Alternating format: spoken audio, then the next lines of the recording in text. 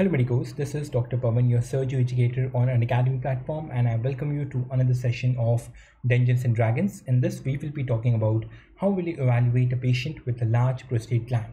Okay, so let us begin and let us talk about it. So the case scenario which we have is pretty straightforward, pretty simple. There is a 52-year-old man who is coming to you like in a urology OPD with the complaint of hesitancy of the urine, frequency of the urine, and nocturia. Okay, since 2 months. What do you suspect? So here there is a 52-year-old man who is coming to you with hesitancy, which is obstructive symptom, and then you have a frequency and nocturia. These are the kind of irritative symptoms of the which you get in the LUTS, lower urinary tract symptoms. And since 2 months, the patient is having this since 2 months. What do you suspect? So no doubt you suspect this particular patient to be suffering from a benign prostatic hyperplasia. So yes, you do suspect in this particular patient a benign prostatic hyperplasia, that is a BPH. Now, the point of the matter is, how will you evaluate this particular person? So how will you evaluate? As soon as the person comes, he narrates the history to you. What you will do? You will ask the patient to go to the examination table, and you will go and you will do a per rectal examination of this particular patient. If you do a per rectal examination, what are the findings you are going to get? So can you please tell me what are the findings you will get? So if at all you do a per rectal examination, you will see that there is a firm prostate gland. On palpation, it is a firm prostate gland. It is not a hard prostate gland. Hard prostate gland, that is more indicative of a prostatic carcinoma. But here you get a firm prostate gland. Definitely it is enlarged, no doubt. And there is a median sulcus between the two lobes of the prostate. There is a median sulcus. When you palpate it with the this part of your finger, you feel that particular median sulcus has got obliterated. You cannot reach the upper border of the prostate, which you can usually do if at all you palpate a prostate in a normal men. And yeah, the overlying mucosa over that particular prostate gland, that is free.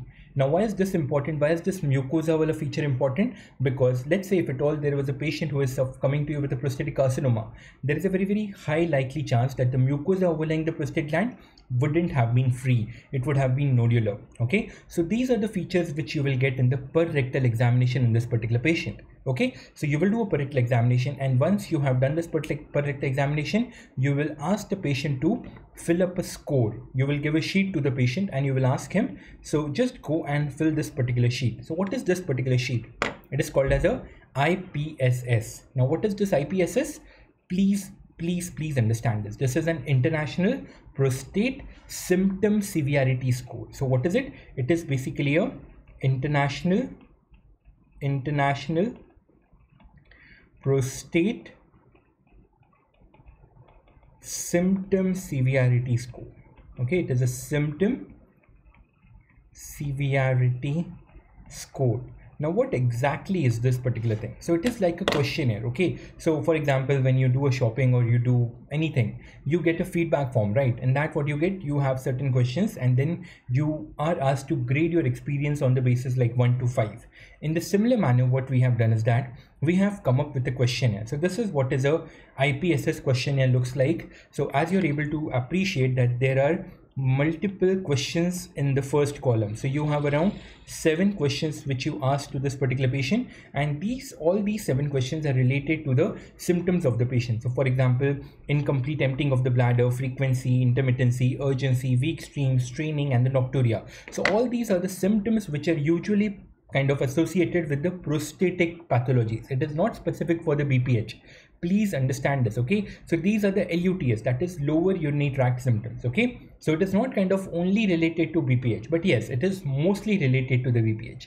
And based on whatever the experience the patient is having, the severity of the symptom is patient basically marks. For example, he can mark anything like 2, 4, 5, 3, whatever. So at the end, what you do, you basically add all the responses which the patient has marked, and then you calculate a score. Okay, you calculate a score.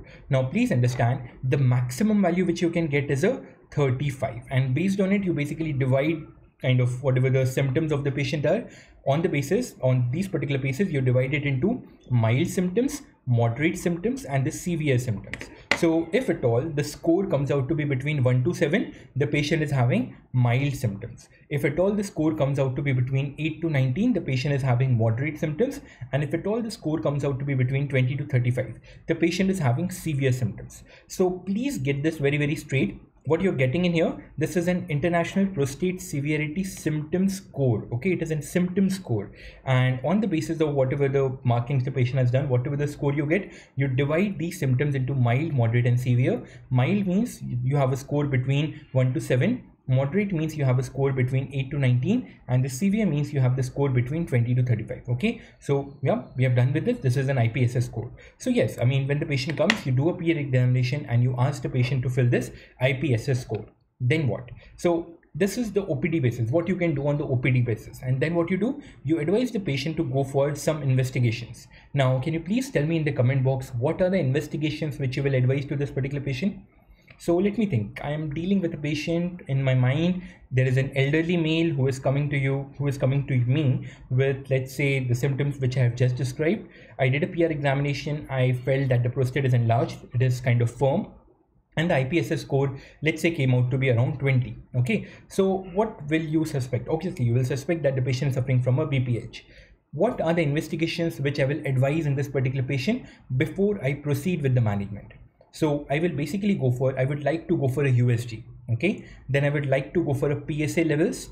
I will like to go for a uroflowmetry, and then I will like to go for a urodynamic study. So I'll tell you each one of it, what is the significance of each one of these particular tests. Just stay with me. So first, what did I tell you? I would like to go for a USG. Now, why would I like to go for a USG?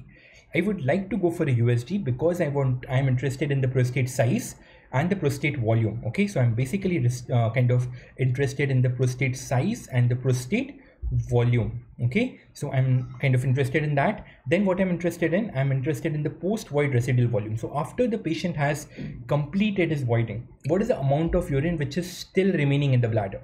Okay, so let's can you please tell me what is the normal size of the prostate gland? Like in a normal individual, what is the size of the prostate gland? It's close to around 15, 20, at max 25 grams or something like that. But if at all it is more than that, it means that there is an enlarged prostate. What about the post-void residual volume? Well, ideally the post-void residual volume should be nil. At the max, it can be around 5 to 10 ml or something like that. But if at all, let's say it is 50 or 100 or something like that, it is significant. Okay, I hope you get this. Now, very, very important thing is I want to look whether there is any back pressure changes which is happening in this particular patient. What do you mean by this back pressure changes? So let's say because of this particular prostate, is the urine getting accumulated? It is causing a back pressure on the kidneys and the kidneys are getting affected. Is it so? If at all it is so, I have to go for an intervention in this particular patient. So that is why I have to rule out hydronephrosis. And lastly, I want to see if at all there is any surrounding lymph node enlargement or something like that. Why? Because maybe I'm not dealing with the BPH, maybe I'm dealing with the prostatic carcinoma. And if at all it is that, I will have a lot of pelvic lymph nodes enlargement. Okay, so let's rule out the lymph node enlargement. So this is what the information I'll get on the USG. Now this is a USG which I've shown you. This is a prostate which is enlarged and it is basically pushing up on the bladder. And I hope you're able to appreciate this is a kind of a narrow urethra. So basically it is a kind of a transfer section which you're looking at. And this is basically the urinary bladder. I hope you get this. This is a urethra. I hope you get this. Nothing great. Nobody's going to show you USG and ask you. It is just for your information. Now, what did I next tell you? I told you that I would like to have a PSA levels of this particular patient. Now, what is a PSA? So it is basically again prostate specific antigen. It doesn't tell me whether the patient is having a BPH or the patient is having a carcinoma prostate or something like that. It doesn't tell me that. What is it? It is a prostate specific antigen. It means that larger the size of the prostate gland, higher will be the PSA levels. So please understand it is prostate specific, but as far as the disease is concerned, it is neither sensitive nor specific. Okay, so the values are not reliable, not at all reliable. But yeah, if at all, let's say the patient is having a PSA of more than 30, there is a very, very high likely chance that the patient is having a metastatic prostatic carcinoma. Important, guys, important. You need to remember this. If at all the PSA is more than 30, most probably the patient is having a metastatic prostatic carcinoma. But what about the localized prostatic carcinoma? The PSA levels are usually within 10. And so is for the BPH. Like for example, if at all the PSA range between 4 to 10, the patient may have BPH, the patient may have prostatic carcinoma, who knows? We don't know that. So that is why we have come up with the guidelines. Like when will you advise a prostatic biopsy in a patient? When will you advise it? Very, very important. Please understand the threshold for a prostatic biopsy is PSA level of 3, very, very important. More than 3 nanograms per ml if you have a PSA, you are justified in ordering a biopsy of this particular patient, because now it is your kind of a role to rule out any prostatic carcinoma, or maybe the patient is having just a BPH, okay? So how do you go for a biopsy? There are two methods of going for a biopsy. You can either go through a TRUS guided biopsy, that is a transrectal ultrasound guided biopsy, or you can go for a perineal biopsy. Now, perineal biopsy is basically coming up, the role and the importance of the perineal biopsy is coming up. But still, if today somebody asks you what is the kind of an investigation of choice, or what is the kind of a route of choice to take up a biopsy, definitely it is a TRUS guided biopsy. Okay, right, we won't go into the details of that because that is more related to the prostatic carcinoma. But yeah, I mean, the threshold for the prostatic biopsy is 3 nanograms per ml. If at all you have a patient with a PSA levels of more than 3 nanograms per ml, you can definitely advise the prostatic biopsy, because you want to rule out a prostatic carcinoma. Okay, now what did I tell you? The next investigation which we will go for is a uroflowmetry. Now, what do you understand by this uroflowmetry, and what is the aim of performing this particular investigation? Why do you want to get this uroflowmetry done?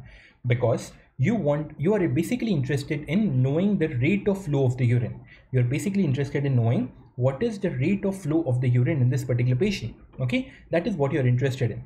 So what you do is that you basically ask the patient, okay, go into the, okay, so first of all, you ask the patient to drink a lot of water, and then you ask the patient to just hold the urine. Do not void it. Just hold the urine until you get like, you cannot no longer control the urine. Okay, so you ask the patient to wait till he can no longer control the urine. Once kind of it is done, then what you do, you ask the patient to go to a private room. In the kind of a isolated room, the patient basically voids, and he voids on a container. So I hope you're able to appreciate this is a kind of a container, and this container is basically kept on a sensor. So there is a sensor on which you have kept up a container, and the patient is basically voiding in this container.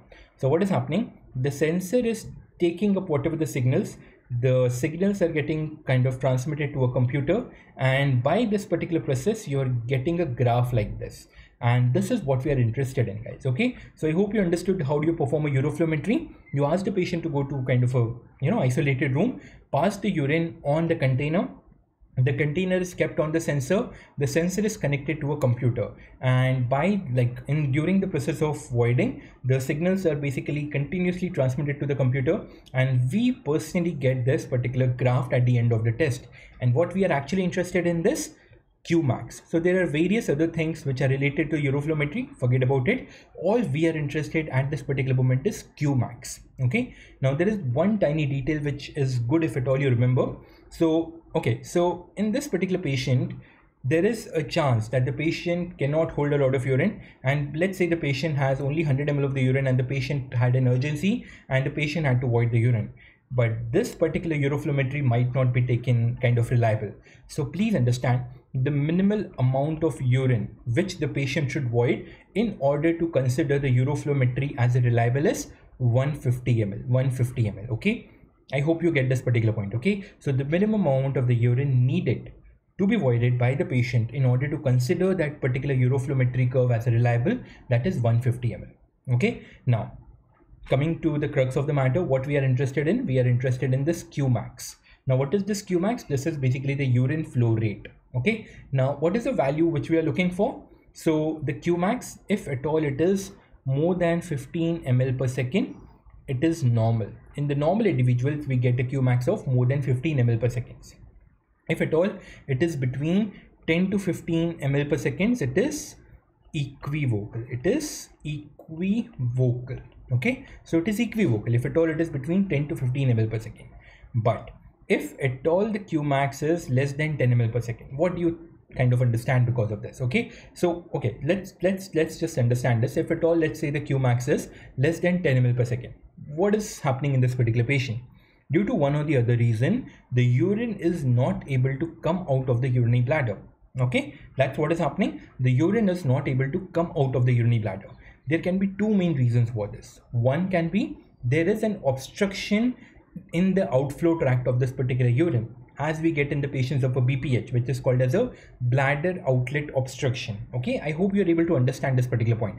So if at all the patient is not able to void the urine, there can be two major factors. The first factor can be there is an obstruction in the passage of the urine. So we get this in the BPH. that is bladder outlet obstruction. The another condition which can happen is maybe the bladder is not putting up the efforts only, maybe the detrusor is not contracting only. So if at all the detrusor will not contract, will the urine from the bladder come out? No, it won't come out.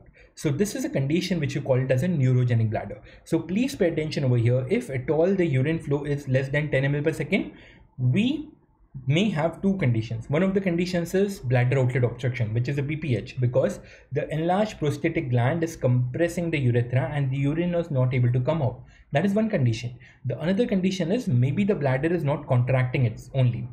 So if at all the bladder is not contracting, the urine from the bladder will not come out. So that is what is called as a neurogenic bladder. Now we have to evaluate this. We have to narrow it down to one particular diagnosis before we can advise the patient a treatment, because the treatment of a neurogenic bladder and the treatment of a BPH, it is entirely the same. Maybe the patients are having the similar symptoms, that is a reduced flow rate. Okay, so how to distinguish between the bladder outlet obstruction and the neurogenic bladder? How we can distinguish it? Very simple. Let's kind of measure the pressure inside the urinary bladder. Okay, so if at all the detrusor is contracting, what is going to happen? The pressure inside the urinary bladder will rise. Okay, but if at all the detrusor is not contracting, as in the case of the neurogenic bladder, what is going to happen? The pressure inside the urinary bladder will remain kind of low. Okay, so for this we perform something which is called as a urodynamic study. Now again, understand, urodynamic study is a very complex study. Don't go into the details of it. For now, just remember, one of the factors which we get in the urodynamic study is that we are able to measure the pressure inside the bladder, which is because of a detrusor contraction. We call it as a P-det or a P-detrusor, pressure because of the detrusor muscle. Okay, so yeah, if at all we get the values that the Qmax, that is a flow rate which we got in the uroflowmetry, if at all that value is less than 10 ml per second, but the pressure, like the P detrusor or the pressure inside the urinary bladder, it is more than 80 centimeters of water. It means that the detrusor is functioning properly, but there is some or the other obstruction in the flow of the urine. And this basically indicates that the patient is suffering from a BPH, because we have a prostate gland enlargement. Yes, right.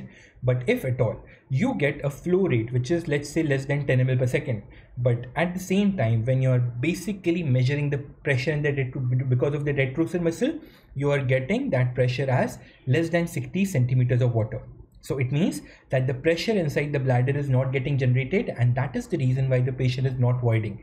And this is a patient of a neurogenic bladder. Okay, I hope you got this. This is the entire evaluation of a patient of a BPH. I will just summarize for you in a couple of minutes. Just stay with me. Okay, so what happened? We had a patient who came to us with the signs and symptoms of hesitancy, reduced flow, nocturia, all those things. So we suspected that, okay, maybe the patient is suffering from BPH. Good. Then what we did a PR examination in which we found that there is an enlarged prostate which is firm, the overlying mucosa is kind of free, and we are not able to reach the upper part of this particular prostate gland. And we also gave the patient a IPSS score. We gave him this particular paper, he marked the scores, and at the end we got to know whether the patient's symptoms are mild, whether the patient's symptoms are moderate, or the patient's symptoms are severe. Then we advised the patient to let's go and get a USG done, because we wanted to know at the prostate volume, we wanted to know about any post-void residual volume, we wanted to know about the back pressure changes on the kidney, and we wanted to know if at all there is any lymph node enlargement or something like that. Then we asked the patient to get a PSA done, because maybe we are dealing with a prostatic carcinoma, we had to be kind of sure about it. If at all the PSA is more than 3, we are justifiable to go in for a biopsy. Then we performed a uroflowmetry. You understood what is a uroflowmetry? On the uroflowmetry, what we got was, we got a Qmax. Now, if at all the Qmax was less than 10 ml per second, we knew that there can be two possibilities. One of the possibilities, definitely it can be BPH, but the other possibility can be neurogenic bladder. And we had to distinguish between these two. And that is why we went in for a urodynamic study in which we measured the pressure inside the urinary bladder. So if at all we got a Qmax of less than 10 ml per second and we got a kind of a P detrusor of more than 80 centimeters of water, we indicated that the patient is suffering from a BPH. Okay, so by doing all these investigations and by doing all these things, we came to the diagnosis that the patient is suffering from a BPH. Okay, right. Now the patient will get frustrated and he will say, guys, doctor, please treat me. Enough of investigations. Now let's go and treat me.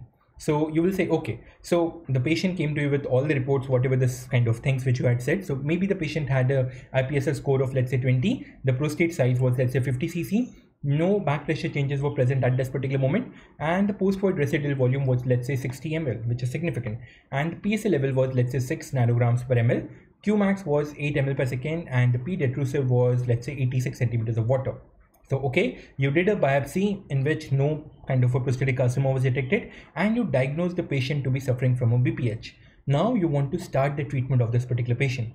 How will you treat it? How will you treat this particular patient? First, you will go for you have two options. You can either go for a medical management or you can go for a surgical management. So these are the two options which are available with you. Now, before we can decide upon what is the medical management, how will you treat it, let us kind of revise the basis of the anatomy of the prostate. So if you just kind of recollect, the prostate, it is consisting of the muscles, like it has a muscle component in it, and it also has a kind of a stromal component in it. Okay, so it has a muscle component, it has a stromal component. So the muscle component of the prostate, that is under the effect of alpha-1A receptors. Okay, so it is under the effect of the alpha-1A receptors. What about the stromal component? So stroma is again consisting of the epithelium and the collagen. So the epithelium of the stroma, that is basically under the effect of a dihydrotestosterone. Now, how is this dihydrotestosterone formed? So our testes basically produce a testosterone, and this testosterone is converted to dihydrotestosterone by the enzyme 5-alpha reductase. Okay, so this basic kind of thing, I'm sure you must be knowing this. I'm just trying to revise it for you so that you kind of get to know where are we targeting the medical therapy in this particular patient. Okay, so very simple, prostate consisting of muscle and the stroma. Muscle is under the effect of alpha-1A receptors. The stroma consisting of the epithelium and this kind of collagen. The epithelium component of the prostate, that is under the effect of a dihydrotestosterone, which is in fact formed from the testosterone by the action of 5-alpha reductase enzyme. Okay, now what are the available medical options with us? So what do you think? So we can, okay, so let's kind of look at this particular thing. So what we can do, we can block the alpha-1A receptors. Yes, we can do that. Or we can kind of inhibit this particular enzyme, this 5-alpha reductase. We can do that. Okay, so these are the two medical options available with us. So let us evaluate. So what are the two options available with us? We can either go for a alpha-1A receptor blocker, or we can go for a 5-alpha reductase inhibitor. Okay, right. So what is a alpha-1A receptor blocker which you kind of most commonly use? We basically go for tamsulosin. Okay, so the most commonly, which obviously you must be knowing, is a tamsulosin. So we here go for a tamsulosin. Okay, now what is a 5-alpha reductase inhibitor which we most commonly go for? Is we go for a finasteride. Okay, so these are the two drugs which are very commonly used. Okay, right. So let me just ask you, out of these two, like if you use a 5-alpha reductase blocker inhibitor, or if you use a alpha-1A receptor blocker, what do you think will give you the effect immediately, or let's say within a couple of days? Which of these particular inhibition will give you the effect immediately? Definitely the answer is alpha-1A receptor blocker, because it is working on the neuronal level. Okay, so as soon as you block this particular receptor, the effect of the muscles will kind of reduce, the muscles will relax, and the kind of outflow tract will open up, and the flow rate will increase. But even if you kind of inhibit this 5-alpha reductase, it will take time for the epithelium to kind of downgrade. It will take time for the prostate gland size to reduce down. It will take time. Okay, so that is the reason why the first point which you need to understand is that with the alpha-1A blocker, what do you get? You get a rapid onset of action. Very important. With the alpha-1A blocker, you get a rapid onset of action, but the 5-alpha reductase inhibitor, you have a delayed onset of the action. The effects are started to seen in 1 month, but for the maximum effect to kind of getting evident, we have to wait for 6 months. Okay, so we have to continue this particular therapy for 6 months in, like, if at all we want to see the maximum effect which it can bring. Very important point. Okay, so alpha-1A blockers immediate effect, and the 5-alpha reductase inhibitor, we get a delayed effect. Okay, now let us talk about the side effect. So what do you think is the side effect of a tamsulosin? One of the very important side effects is retrograde ejaculation. You cannot afford to forget it. Okay, so retrograde ejaculation, it is a very important side effect of alpha-1A blocker, that is a tamsulosin. Now can you please tell me, why do you get a retrograde ejaculation? Okay, don't tell me, but just kind of you know, in your mind, just kind of walk through, just tell yourself, why do you get a retrograde ejaculation? Very important. It will solve a lot of concepts in your mind. Okay, so let me just explain you why do you get a retrograde ejaculation. So this particular diagram will help you in understanding that. So first of all, let me ask you, what is the position of an internal urethral sphincter and what is the position of an external urethral sphincter?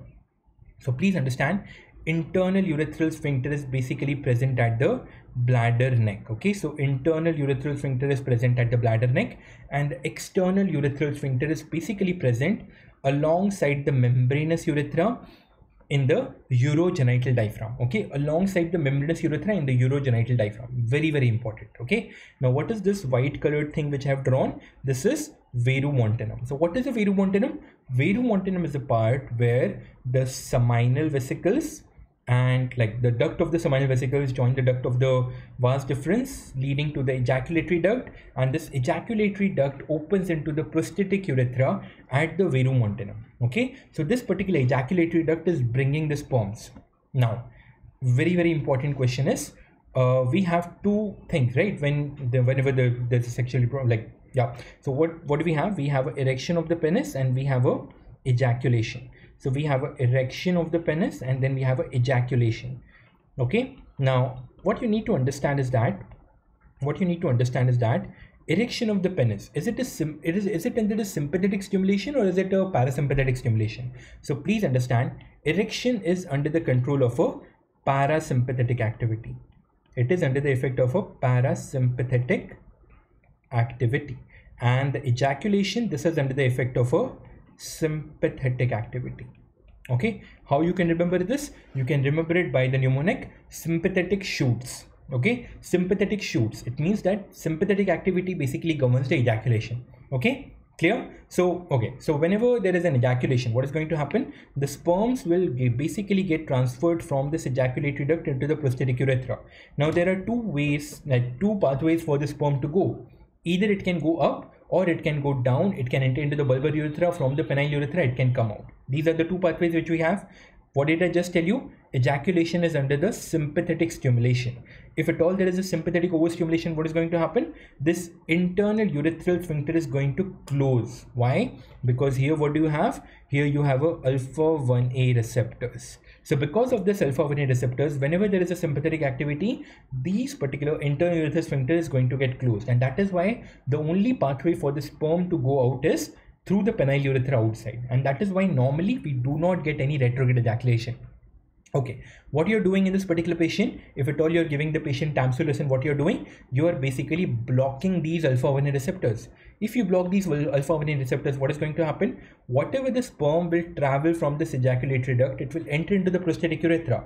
But because you have already blocked this alpha-1A receptors, it will not go, like it will have an option of going into the bladder also. So that is why the sperms will enter into the bladder, and that is the reason why you will get retrograde ejaculation in this particular patient. Okay, so it is really, really good to understand why do you get retrograde ejaculation in the patients in whom you are giving tamsulosin. I hope you have understood this. I'll just revise it in 1 second. So normally what do we have? We have an interurethral sphincter which is basically getting contracted because ejaculation is a sympathetic activity, and because of this the sperms have only one way to go, that is outside. But if at all you are giving the patient's alpha-1A receptor blocker, what is going to happen? The internal urethral sphincter will be kind of relaxed. It will not kind of contract, and that is why with the ejaculation the sperms may enter into the urinary bladder, and that is why you get retrograde ejaculation. I hope you understood it, guys. Okay, right. Now what is the other thing? We may get a postural hypotension. So let's say if at all you're using a alpha blocker which is not that selective. Okay, so what do we have? We have alpha-1A receptors which are predominantly present on the prostatic capsule and the interurethral sphincter, but we have alpha-1B receptors which are basically present on the blood vessels. So if at all your alpha blocker is not selective, you may end up with a postural hypotension, which is not a good thing in the elderly patients. And lastly, we can have a dizziness and the nausea. This is because of the central nervous, like CNS side effect of this. Okay, right. In this particular 5-alpha reductase, what you will have is a loss of libido. Why? Because the dihydrotestosterone levels will reduce down, and ultimately it will basically lead to a loss of libido in these particular patients. Okay, so I hope you understood. These are the couple of points which you need to remember about the medical management of a patient of a BPH. Now there are 3 important questions which can be asked related to this. It is more kind of an integration with the pharmacology. So let me just ask you. So let's say if at all in the particular scenario, they are giving you a scenario that there is a patient who is, let's say, young, like 30 years old, and the patient is kind of sexually active man, and he is kind of suffering from a BPH, or due to any damn reason he needs an alpha blocker. What is the alpha blocker which you will prefer in these particular patients? So please understand, the answer is alfuzosin. Alfuzosin is an alpha blocker which you will prefer in this particular patient. Why? Because alfuzosin, it doesn't have a lot of retrograde ejaculation as a side effect. So simple, if at all, let's say there is a 30-year-old man coming to you with a BPH demanding for a medical treatment, you want to give alpha blocker, do not give tamsulosin, you can give alfuzosin, so that the retrograde ejaculation is not much in this particular patient. Next question. So let's say there is a kind of a patient who is elderly patient, okay, and you want to give a alpha blocker to this particular patient. So what you will give? You will give silodosin. Why? Because with the silodosin, you do not have that postural hypertension that common. You can get a retrograde ejaculation, but the elderly people, they are not really concerned about retrograde ejaculation. So that is the reason why in the elderly patients, what do you prefer? You prefer to give silodosin. So please understand, young patients you give alfuzosin, in the elderly patients you give silodosin.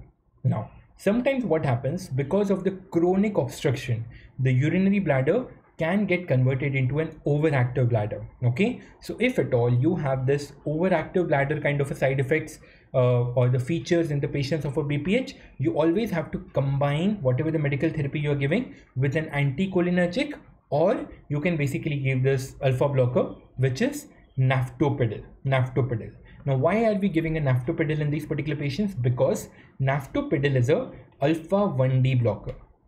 Please pay attention over here, okay? Please pay attention. So what did I tell you? Alpha 1A receptors are mostly concentrated at the bladder neck and the prostatic capsule. Alpha 1B receptors are basically concentrated on the blood vessels. The alpha 1D receptors are basically concentrated on the urinary bladder. So that is the reason, if at all you give this naftopidil, it will go and it will block these alpha 1D receptors, and that will lead to an kind of, it will help in kind of treating the signs and symptoms of overactive bladder. So very simple, if at all you have an overactive bladder, if you want to give the patients an alpha blocker, prefer to go for an naftopidil because it has a alpha 1D blocker activity. Okay, that's all about the kind of medical management which you have in these particular patients. Right now, the patients might come back to you and patient might ask you, doctor, when will you go for a surgery? Okay, will I ever get a surgery? When will you go for a surgery? So this is very important, guys. What is an indication of going in for a surgery in the patients of a BPH? What are the indications? You remember in the USG, what did we do? In the USG, we ruled out the bilateral hydronephrosis. Yes, you remember that? So yes, if at all there is a bilateral hydronephrosis, that is an absolute indication of going in for a surgery. Very important. Then if at all, let's say there is a refractory urinary retention. So what do you understand by this refractory urinary retention? So there was a urinary retention, you went in, you catheterized the patient, and the patient's kind of obstruction got relieved, and then you sent the patient home. The patient is again coming to you with a acute urinary retention. That is what is called as a refractory urinary retention, which you have tried to treat with the mechanical methods and maybe by some kind of drug methods, but still the patient is coming to you with a repeated acute urinary retention. That is what you refer to as a refractory urinary retention. Then you can have a recurrent urinary tract infection, then bladder diverticulum. So what do you understand by bladder diverticulum? Because so if at all there is a formation of a bladder diverticulum, it means that there is a very high pressure inside the urinary bladder, and if at all you don't treat at this particular moment, ultimately the kidneys might get affected because of the back pressure changes. Bladder stones, again the same thing, and hematuria, very important, guys. So whatever the list you are having over here, absolutely must these are the indications of going in for a surgery in the patients of a BPH.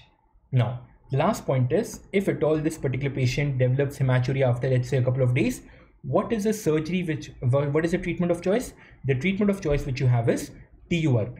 I hope you got this. The treatment of choice still is a TURP. That is a preferred surgery which will go in these particular patients. So that is all about whatever I wish to talk to you about the BPH, guys. Just give me a couple of minutes. I'll just revise the entire clinical scenario for you so that whatever we have read till now, it will just get consolidated. Okay. Right. So what did we have? We had a patient who came to us with the urinary tract symptoms. LUTS, that is the lower urinary tract symptoms. What did you do? You went in and basically you did an examination. You did a PR examination in which you find a firm prostate which was enlarged in size, and all the features like the mucosa and everything was free. you also evaluated with the help of a IPSS score. IPSS score gave you the severity of the symptoms in this particular patient. Okay, so if at all it was 1 to 7, you labeled it as a mild symptoms. If at all it was between 8 to 19, you labeled it as a moderate symptoms. If at all it was between 20 to 35, you labeled it as a severe symptoms. Then you went in for an investigation. You first went in for a USG, in which you were interested in the prostate size, volume, post-void residual volume, back pressure changes, and any lymph node enlargement. You got to know all these things. You went in for a PSA, because if at all the PSA is more than 3, you are justifiable to go in for a biopsy and rule out any prostatic malignancy. Then you went in for a uroflowmetry, because you wanted to evaluate whether the patient is actually having symptoms or not. So yeah, you went in for a uroflowmetry. The minimum voided volume should be around 150 ml. And when you get the results, if at all the flow rate, you are basically interested in Qmax, maximum flow rate. If at all that is less than 10 ml per second, it means that 1, the patient is having, let's say, BPH or a bladder outlet obstruction. 2nd, the patient is having neurogenic bladder. Any of these 2 conditions can be present. So how to distinguish? You went in for a urodynamic study. You went in and kind of measured the pressure inside the bladder. If at all the pressure was more than 80 centimeters of water with the Qmax of less than 10 ml per second, bam, you had a diagnosis of a BPH. Then we wanted to treat this particular patient. So we basically knew that we can either give the patients an alpha-1 blocker, which will basically go and kind of act on the muscle component of the prostate, or we can give the patients a 5-alpha reductase inhibitor, which will basically go and act on the epithelium component of the prostate. So we had 2 drugs. We went in either for a tamsulosin or we went in for a finasteride. We knew that if at all we give the tamsulosin, the onset of action will be very, very rapid. If at all we go in for a finasteride, the onset of action will be delayed. But yes, we will get a maximum action in 6 months of the treatment. Then we saw the side effects. So we saw in detail why will we get a retrograde ejaculation. I hope you understood it. And then with the 5-alpha reductase inhibitor, what the side effect which we had a loss of libido. Along with the retrograde ejaculation, important side effects of the alpha-1A blockers were postural hypotension and the dizziness and the nausea. Right, so this basically explained you, because if you give a tamsulosin, the internal urinary sphincter will get relaxed, and whenever there is ejaculation, the sperms can enter into the bladder, and that is why we will get a retrograde ejaculation. Right, so if at all we had a person who is kind of sexually active, young, don't want kind of retrograde ejaculation as one of the side effects, preferred drug to be given is a alfuzosin. At the same time, if at all you have an elderly patient in which least bothered about the retrograde ejaculation but doesn't want postural hypotension, so you went in for a celadosin. That is a preferred option. And lastly, if at all the patient is having a BPH along with the overactive bladder symptoms, you went in for a naftopidil. That is a preferred option. Ultimately, if at all the patient developed a bilateral hydronephrosis or a refractory urinary retention, recurrent UTI, bladder diverticulum, bladder stone, or the hematuria, you went in for a surgery. And till date, the treatment of choice for the BPH is a TURP. So guys, that is all for this particular session. I hope you gained something out of it. I hope you understood it. I hope it was fun for you to read BPH with me. It was indeed a pleasure interacting with you. So guys, I hope you like this, my method of teaching. I hope you like this. And if at all you wish to learn surgery from me in such conceptual manner, I will be teaching live on Unacademy in the kind of a course which is called as a foundation batch course for the NEET 2021. The classes in this foundation batch course of the surgery are going to start from 21st of this particular month, 21st of May. And yes, I will be teaching the entire general surgery in such conceptual manner in 99 hours. So I would be thrilled to basically connecting with you on this particular foundation batch course. Please do consider joining with me. I'll be more than happy to connect with you over there. Right, and if at all you wish to join, please do consider using my promo code, that is dr.pawan. You will get 10% off on whatever kind of subscription you choose for. So you join, you don't join, that's completely fine, but I am there and I'll be more than thrilled to connect with you on this particular platform and have a discussion about surgery with you. So guys, thank you so much for having a look at this particular video. It was indeed a pleasure interacting with you, and yes, see you in the next session sooner. And yeah, if you have any constructive feedbacks, if you have any doubts pertaining to this particular question or in general, please put it down in the comment box. I'll be more than happy to get back to you. And yeah, thank you guys. Thank you for your time. I hope you gained something out of it. See ya. Bye.